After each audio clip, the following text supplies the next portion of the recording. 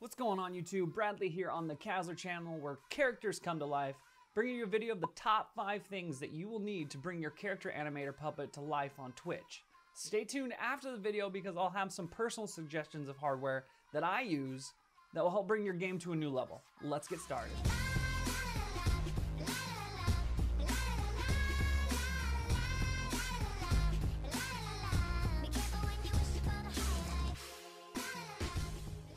And as always, if you find this information to be useful, please like and subscribe to the channel. We will be posting more videos in the future.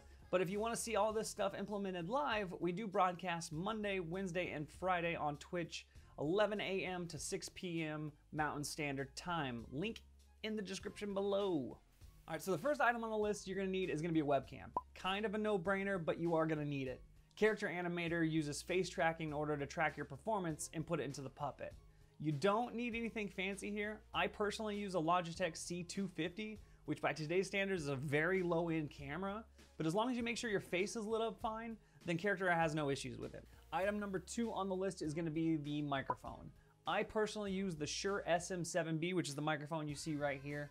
You can get away with using a lower-end mic, but there are a couple reasons why you want to have your audio as clean as possible. One of the things that I notice when I first walk into a stream, whether they're using Character Animator or not, is the audio. You want to have it as clean as you can possibly make it in order to set yourself apart from all the others. There are a lot of people out there that just haven't figured this part out yet. Another reason is, if you can get clean audio to Character Animator, it will really help with your lip sync.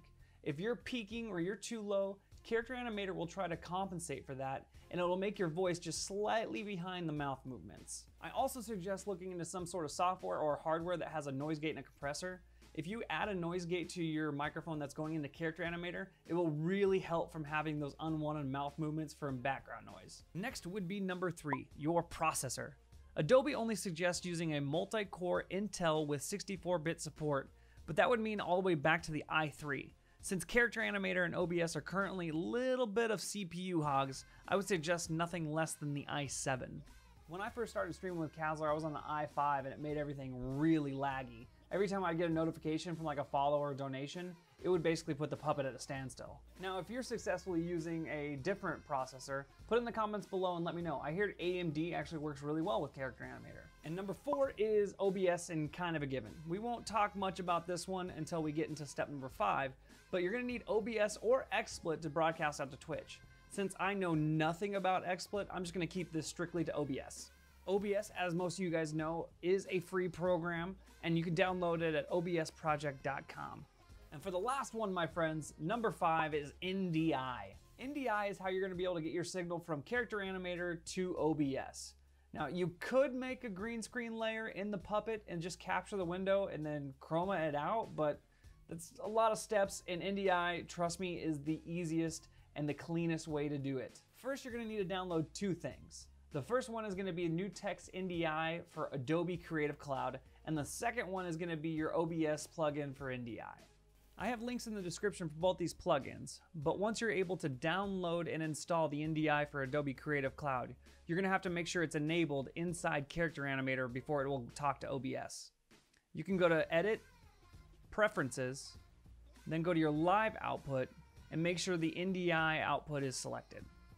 Push OK after you're done. Now that you have Character Animator pushing an NDI signal, it's time to go grab the plugin from the OBS website. Download and install that, and once that's done, you're going to be able to go into your Sources tab, add a source, and NDI source will show up. Alright guys, that is the 5 things that you're going to need in order to bring your Character Animator puppet to life on Twitch, but I do have a couple other suggestions. Bonus item number 1 is going to be the Elgato Stream Deck. This thing is amazing. Not only can you control the transitions and scenes in OBS, but you can also program some of the buttons to use some of the triggers on the puppet. An example of this on my channel is I have a water bottle that I use on the Stream Deck that when chat gets out of hand, we make sure that they're trained right.